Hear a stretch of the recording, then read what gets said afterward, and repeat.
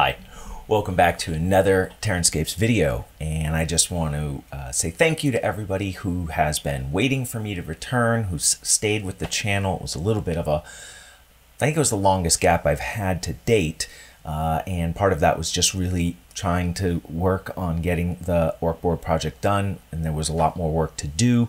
And that meant I just sort of focused in on it, and the spring, summer draws me outside to do yard work, but I've set that all aside. Long story short, I had a gap, I'm back. I super appreciate you guys and gals who have stayed with me. And if you are new to the channel and this is your first video, then you don't know that I have been away. So welcome. I'm starting with a fresh slate with you, and I welcome you wholeheartedly, and I'm glad you've joined me. The cocktail for this evening is an unusual one. This is Mama Juana. Mama Juana is rum that has been steeped in wood chips that have already been sort of pre-soaked in wine with fruit and some other kinds of sweet raisins, I think, and something like that. My wife takes trips to overseas each year. She takes students as part of like an EF Tours trip. This year she's actually, right now, she's in England doing the AP Literature Tour. She's an English teacher. And last year I went with her on the trip to the Dominican Republic. And when we got there, there were all sorts of places where you could buy these bottles that are labeled Mama Juana, and I was like, I don't, what is that? I gotta know. And so we had, a great tour guide, and he was explaining to me that this is, he kind of likened it to making bad rum good. But it's something where you use it, and over time it continues to improve. I did a little research online, and it's you know, like they'll say like the bottle's good for 10 years, and he was giving me the impression that if the longer you leave the rum in it, the better the rum gets. And that's not entirely true, because the wood chips leach a lot of tannins into the rum. So the first round was pretty astringent, and I was like, let me try it over ice, better. So this is the second round of rum that has gone through it, and I'm almost out here. But you could also buy these wood chips like uncured, so you could just get the chips and then you could season it with wine, with your own fruits. You don't have to just put straight rum in it. You could put wine in it. You could put a wine rum mix. You could add your own flavors. You add honey to it, and all sorts of things, right? It's a very interesting drink, and it says on the back here, I don't know if you'll be able to read that. Add rum or wine, bee honey, raisins, let it rest for a week, then drink in a short cup. So I have been leaving it, you know, steep for, I don't know, like a month or two, and then I'll get around to remembering, oh, because I got it in the back of the cabinet. And I'm like, oh my gosh, I forgot about my Mama Juana. And so this was mostly white rum with some dark rum in it, and you can see how it changes the color. And it was actually, I think, a little more red on the first round. So I'm curious to see how that bottle continues to change as I continue to drink from it. And I'm very glad I got it. It's a little bit unusual. Maybe you could order one online. I don't know. But in any case, Mama Juana is the drink of this video. Okay, so if you are new to the channel, I'm just going to say I'm not going to explain anything in the background about this project. So if you're interested in getting a little more information on how this project got here, I'm done. I'm done. Yay! These are the series of videos where this is finished, this is finished. And the board is so big, and there are so many things with so much detail on it. I'm going to be breaking up this wrap-up into sections for each of the kinds of elements that are on the board. All right, so we're going to be looking at the plants today. But again, if you're new, there are 17 videos currently in the playlist for this project, And I have, if you're a patron or you become a patron, I have over 50 posts that are documenting some of the steps I took along the way and some of the experiments that I did and thoughts. So that's available as background reference materials for anybody who might be interested. At the end, I'm going to have some notable mentions and a little something extra. And because this video in particular, because it's kind of new, I'm back. I already shot this video once, and I'm shooting it again, and I'm glad I did. Anyway, because this is going to be a little bit longer, I put timestamps in the description down below. So if you want to skip ahead to a certain section, you'd be able to do that. And because it has been a little while since I've been away, I'm trying to put a little extra effort into this video to try to say, thank you for waiting for it. So got lots of editing to do after I get done shooting. So we better get over to the bench and see what it is that I actually did.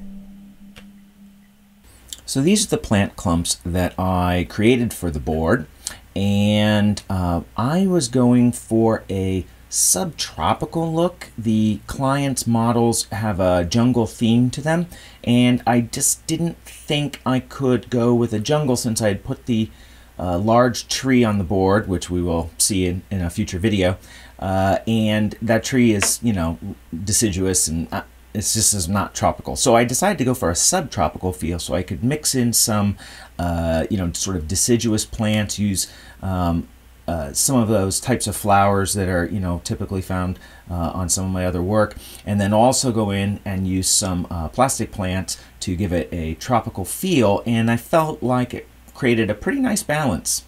And in making these clumps, I decided to go with something different. I wanted them to be without a base, and that way that when they're placed on the board, it doesn't, you don't have the edge of the base sort of conflicting with the eye. So I tried something new, and I used hot glue as the substrate for the clumps. So what I did is I made a little, in this case, I made a little plastic wall, and I put parchment paper over it, and then I could press plant after I added some hot glue right up against it, and then build out from there. And I think that worked out really quite well for creating sort of baseless clumps. That's what I'm calling them at the moment. It was not particularly difficult. Of course, it's just a little extra time to do that. And then at the end, I could flip them over. Let's see if I can do this from here. And then I backfilled in some areas that were gaps using more hot glue. And the base is pretty sturdy. It's a little flexible. And I think it's great. Just don't store it in the attic where it's going to get really hot, or it's all going to melt and things are going to fall over. For the components that I used in creating the base, much of it is some things you've probably seen before. So there's some clump foliage from Woodland Scenics, Super Turf from Scenic Express, tufts that have flowers. These are ones I actually made, a little grass tuft, and then I used some, oh gosh, what is it called? It's like Florifoam. Hold on, let me look. So this is kind of an aside, but I purchased this Flower Soft a long time ago now, a couple of years I think, and it's sort of a ground foam, not that dissimilar from what we would typically use, sort of the consistency of Super Turf from Woodland, from Scenic Express.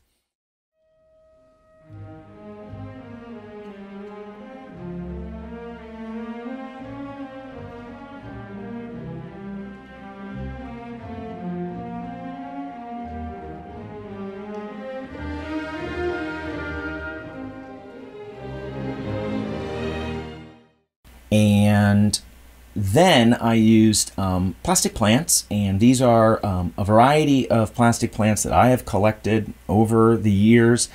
Some of them are aquarium plants. I picked up a whole bunch of palm trees, a couple different styles, I think off of eBay, I think from somebody in China. I've had these for probably 5 years. I can't quite remember. And then I picked up a variety of plants online over the years. So what I've done, and if you are familiar with my jungle plant stands that I made a while ago, so You're going to need the, wait a minute, there we go. You're going to need the back finger for that. Those are probably maybe 2 years ago, somewhere in the back catalog of videos. What I do is I take pretty much every plant and I tear them apart, and then I put them back together in ways that look better than the arrangement you would get if you just grabbed them right off the vine and stuck them down. So, you know, I put in lots of little pieces like this to make smaller plants. These were like tendrils off of a longer vine. I cut those off and then used them individually to make a sort of grass-like clump. And I did something new for these plants that I haven't done before, which is to paint them.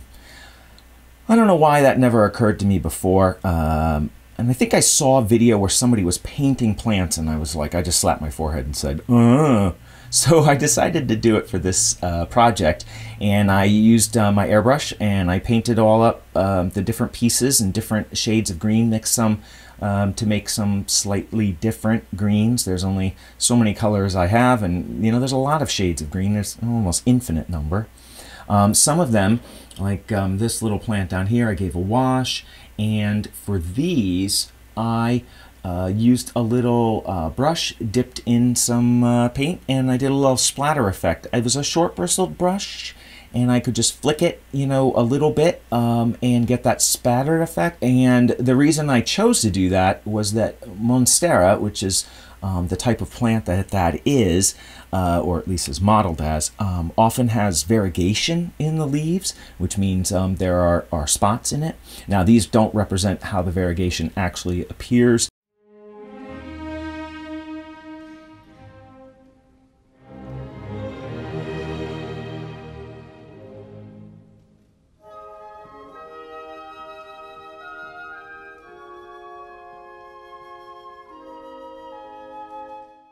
You know, it's the first time I ever tried that, and I think, wow, it just really added a lot to that plant.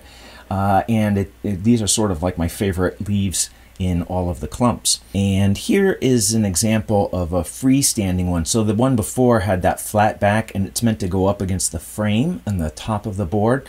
But this one I made as a, you know, a complete 360, so that it can be placed anywhere on the lower section of the display board. And it highlights the different types of tree work that I did, and shows, I think, some of the jungle-esque foliage a little bit better. So like, for instance, this little palm, you know, I didn't like the way the top of the spike that holds the leaves shows. So I took a little flower tuft from goldenrod from Woodlands, from Scenic Express, from their plant line, and I just cut those tufts off and just glued them in there, and it makes like a nice little flowering part coming out of the palm and hides that post. So there's a little bit of a tip. And you know, another example, right? So I guess what I'm saying is, don't look at something and think, how does this work on its own? Think about what parts of it you can take apart and use to make it better, right? So this was part of a larger strand. Take that piece off. These were actually palm fronds from the tree you just saw, and I decided that if I don't put them close to the palm trees, I could just use them in a sort of like a fern-like clump. And in here I have put in a couple berries on top of, there you go, you can see it in the second camera, to hide again the union of all of these leaves. So you know, a little mix and match, a little piecing here, piecing there, to make sure that they all kind of work a little bit better. Some of them got a wash, some of them didn't, just to try to add a little variety. So the trees that you see are, first I'll talk about this one. This is a piece of an armature that is no longer available. These were bare trees produced by Terranscapes, and they're quite large.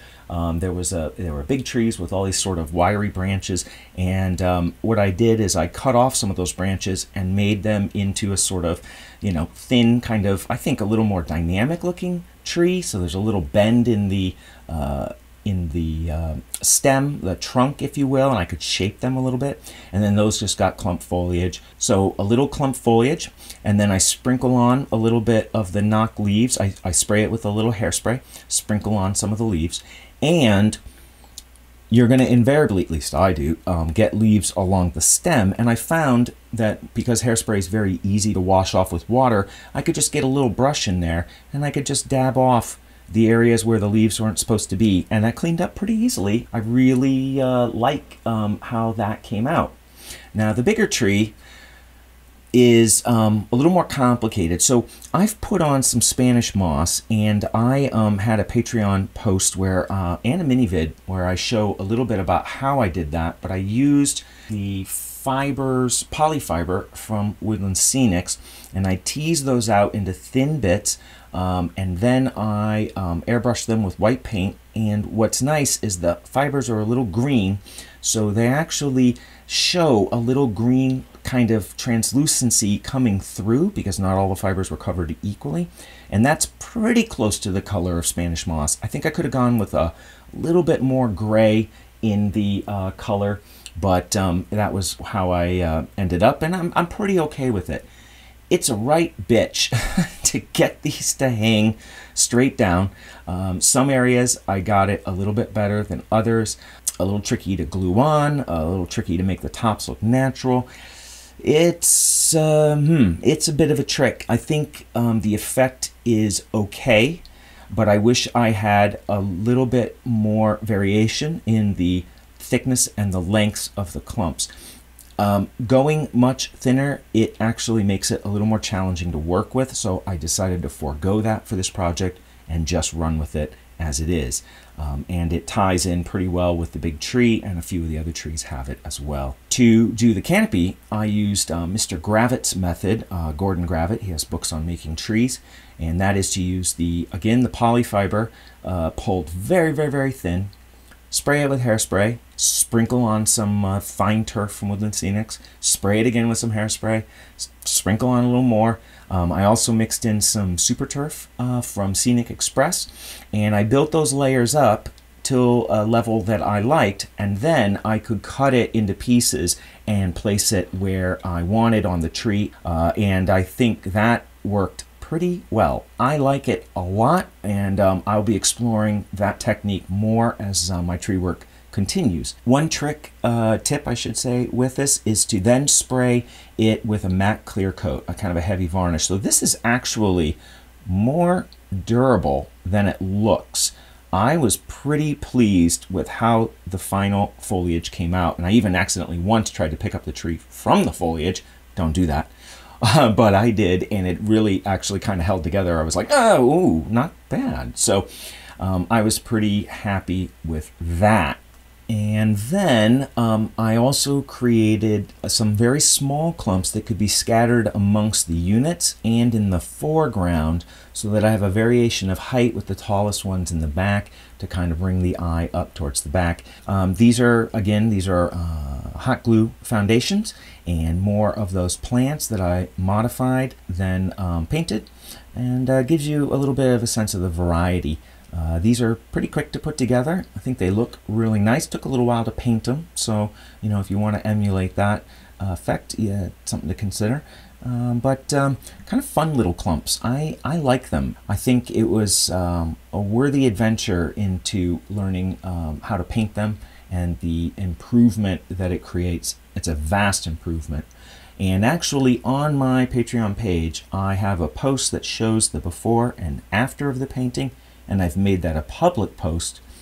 So if you go to my Patreon page, you will see there's a list of tags in the side that show different categories, and one of them is patron only posts examples.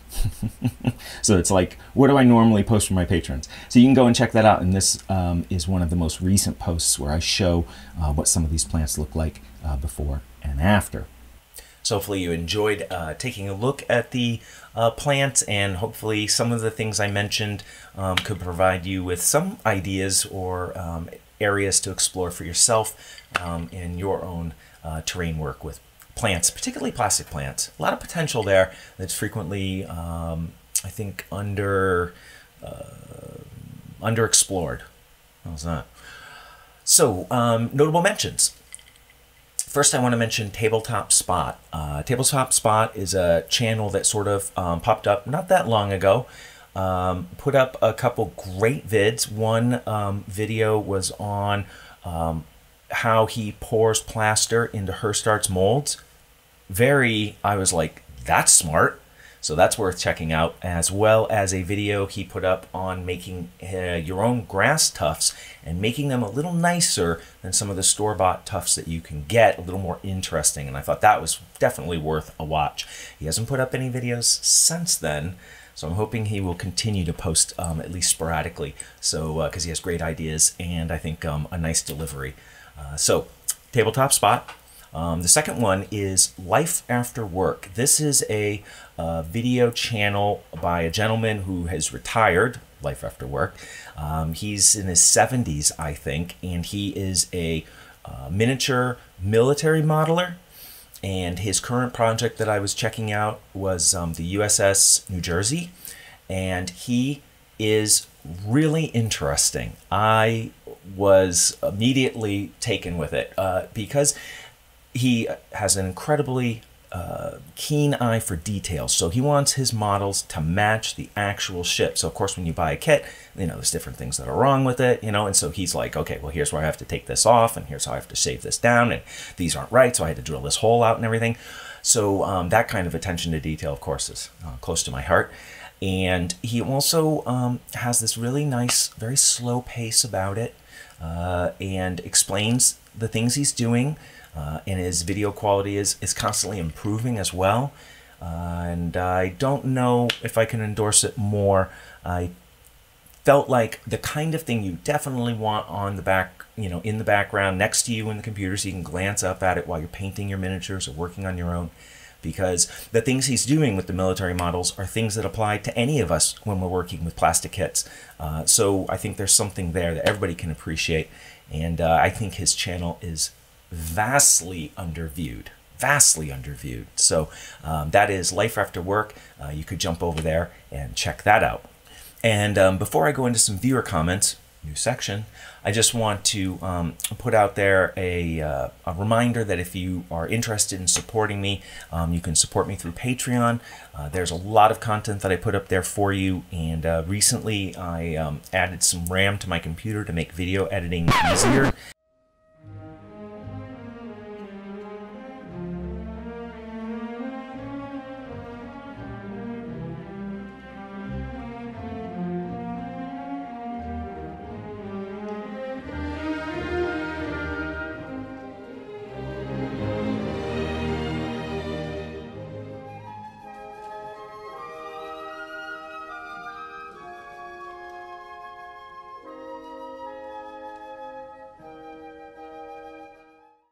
There's quite a bit. So, viewer, whoa, did you see that? Did you see that catch? So, quick viewer comments. I've seen some other videos doing this where they do a rapid fire at the end, viewer comments. I thought I would try that. It might help me keep up with comments. First one was from Richter Scale Studios. He was commenting on the Hobbit diorama that I did, and he was saying how moving the flowers from in front of Bilbo's house, so you have to go back, if you're not familiar with the project, you can go back and look at moving the flowers from the front of the house out to the path leading down to Gandalf and Frodo would help bring the eye, I'm sorry, I'm looking because the battery is getting low, would help bring the eye down to them and help transition to what I had aimed for was being the focal point, which I thought was really interesting, very effective, and something small. So you can go back and take a look at that video and see if those arrangements might make sense in your mind.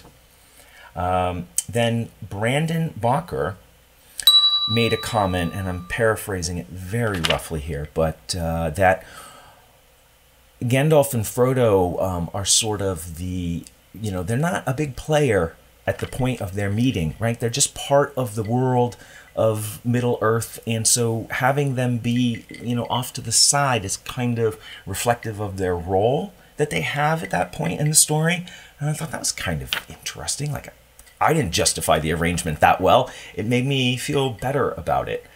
His comment is over on there, so you could get the details of it if you go back and look at those comments. But I just wanted to thank Brandon for giving me a very different way of looking at the diorama in terms of, how it was arranged for impact. I had another comment from Joseph D. Pasquale, hope I pronounced you right, about hydrocal rocks with Sculptamold filler. So he's doing hydrocal molded rocks from Woodland Scenics molds, and then he has spackled in between the cracks with Sculptamold, and then when he, to fill them, the gaps, and then when he is using tint washes to tint the stone, Woodland Scenics produces these tints, the Sculptamold is taking up the tint in a different way than the hydrocal is, so all those little fixes are all of a sudden standing out really brightly, so to speak. Yeah, that's going to happen. None of these different plaster compounds accept things the same way. And I thought a fix for that might be to take some hydrocal and get a brush and paint it over the Sculptamold. And the blending of that between the real rocks is maybe going to depend on the texture of the rocks you're working with. But by stippling it in, you can put a real thin coat of hydrocal over the Sculptamold, and I think that will help. It might not be perfect because the layer won't be as thick as the rocks, because plasters are porous, so it's drawing in that tinting liquid, but having a face of hydrocal on it should help make it blend a little bit better. So try a spot, see if it works. Yeah, anytime you mix different kinds of materials like that with tinting, that will definitely be an obstacle. So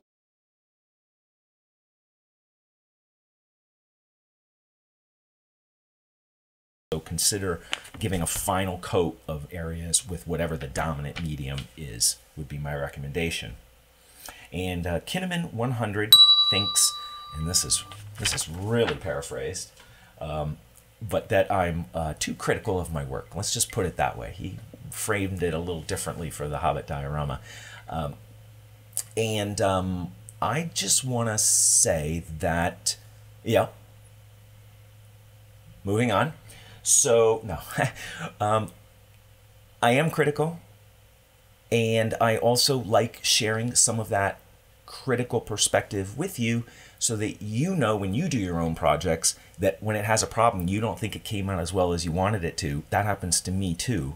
And to see where I think I could have made it better so that you can get ideas on why I think it would make it better, right? Why do I think where it's good here, but it could be better? And then you can have that kind of perspective when you're working on your own terrain. I mean, at the end of a project, if I ever say, that's it, I nailed that, that is perfect, that will be the last project I probably ever do. Because how could I do better then?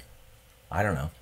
So when I'm critical about how I could change things, it's just being reflective, and I'm trying to model that for other people. It's the way my mind works, and that's, you know, who I am and what I'm going to share. So if being overly critical is a problem for you as a viewer, whoever you are, any of you, all of you, doesn't matter, then there are probably plenty of other terrain channels where they will just say what they liked about it and won't say anything else. So, you know, find the one that works for you, but I'm going to continue to point out those things where I think it could have been improved a little bit. So be prepared for that. And so those comments are from back a bit, and I am trying to come up with a system to look through comments. I'm not going to talk about it. I've talked about it before. I'm not going to talk about it. But maybe doing a couple comments at the end of videos like this will help me to stay on top of them better. So we'll see. This is a series of videos.